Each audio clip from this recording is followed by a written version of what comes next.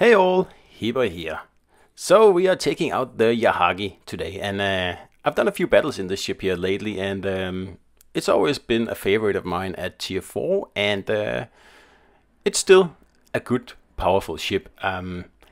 This time I'm in a division with Black Priest and Jaxed, and we are on one of the tier 4 maps down here, and there's 4 destroyers in this game and 4 cruisers, so obviously that's like a good game to be a cruiser in, especially if you have good AP, which this thing does.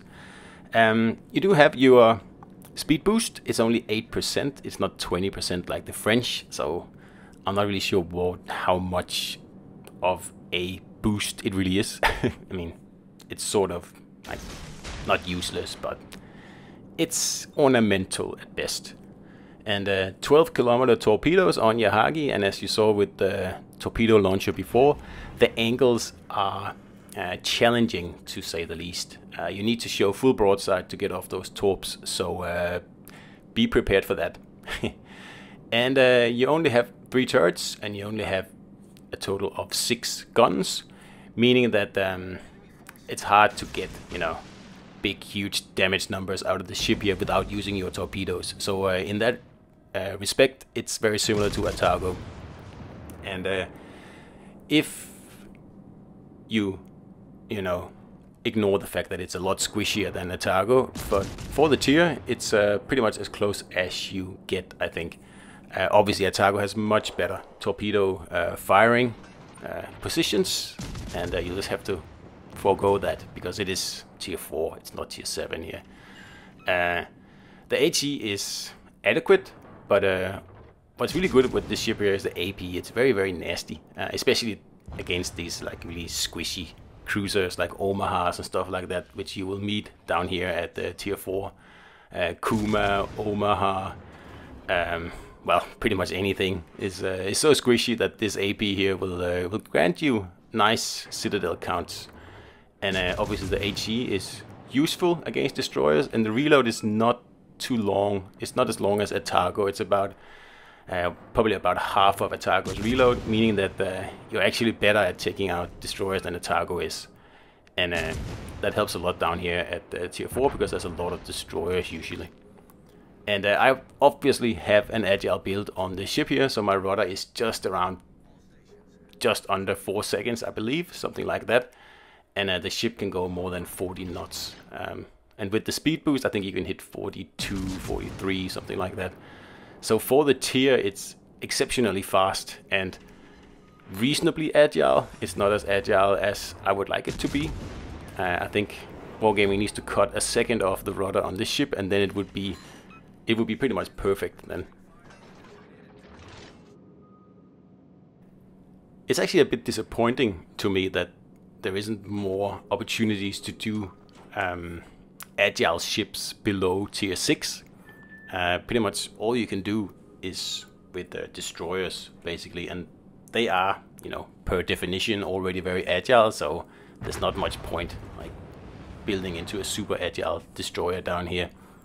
You're better off with concealment, especially considering there's no radar cruisers to speak of, unless you get up to tier 5, and there's only one there with a 15-second radar, so it's not really much of an issue.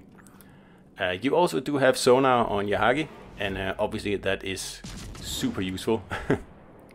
And I actually think that, well, cruisers without sonar, I don't see much point in them, to be honest, which is a bit of a problem for some of the Italians. And that's also why my favorite Italian cruiser is the Gorizia, because it has a sonar along with the rolling smoke. So anyway, we have this Farragut here, and he is very close. And of course we have the Wakeful on the other side, so I have to be quick. I need to get this destroyer out of the way because they can catch me in, a torpedo crossfire.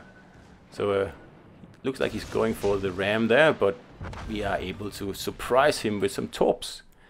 And you get one guess as to where the Wakeful is hiding. Obviously he's sitting in the smoke there. And he is trying to hit me with torpedoes, but we'll just give him a nasty surprise here because I'm so close. I'll put full spread on my torpedoes here, and then I will just use my agility to dodge whatever comes my way while I line up that top shot there. And as you can see, like with agile cruisers, and there goes the little Didi. With agile cruisers, you don't sit still in one spot and like, you know, bow tank your way out of stuff like you would in a Baltimore or a more traditional build. You see here, I'm not standing still at any point, and in here in the middle of the map, because I don't really have anywhere else to go at the moment, I'm capping. I'm just going around in circles and then taking shots at whatever I can, because you have to stay top speed in agile cruisers, and you have to keep moving, and you have to keep an eye on incoming shells like I'm doing there. Those shells there were, I saw them a long time ago, and I lined up my ship so I didn't get like broadsided there. And we've got the cap now, and we pretty much got the Reds confined to the area around the C cap.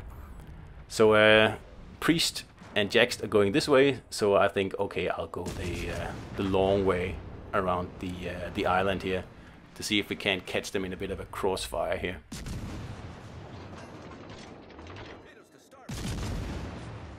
So Yahagi is not for sale, and you can't get it in pretty much any way, not that I'm aware of anyway. It was a part of a campaign a while ago now, and the ship hasn't been on sale since, and I am, like I said before, I'm not really sure how you go about getting this ship if you want it, because it's not available, and I suppose it'll be available again sometime soon, perhaps, maybe, I don't know. But it's certainly a very, very powerful ship, and if you like agile cruisers and you like taking agile cruisers down to the lower tiers and taking everybody by surprise, well, then this is the ship for you. It is exactly what it excels at, because you can pop this playstyle on the ship, and you'll pretty much just take everybody by surprise, because like I said in the beginning, there aren't really any agile ships at tier 4 other than destroyers, and I mean destroyers are agile on any tier. So having this build here allows you to play in a way that people just don't expect, not down here at these low tiers here, which is a good thing, because like it makes the game more interesting for you, and also a little bit more, you know, unexpected for the opponents, which is also a good thing. And just miss out on my Kraken here to Priest, actually. I think, no, it's not Priest, it's Space Monkey apparently, but because I had that battleship on fire, I was just waiting for it to burn out, but such is life. Anyway, I'm done in here now, and I'm going to head the long way around the island, like I said, and then leave Priest and Jax to go to the right around the island here, and that way we should be able to catch this last ship here in a nasty crossfire. And obviously I'm going to be much faster than the others, and I am likely to catch this ship here first, because he is steaming right towards me to get out of the range of our battleship there that is slowly moving into open waters. First we have to sail around this Solomon Islands island here, I guess, and as you can see, this ship is fast. It's especially very fast for a tier 4 cruiser, going 38 knots here without any sort of boost or anything like that, and I'm turning and, you know, not going straight, and he just pops up here for a second, the good Italian, and that tells me that I'm going to meet him just around this this corner of the island here. So obviously I changed to AP, and I'm just waiting until I get him in my sights, really. And then the reason I picked this video here is that kind of an interesting chase ensues here when as soon as we see each other, and I think it's quite fun. So that's why I picked this video here.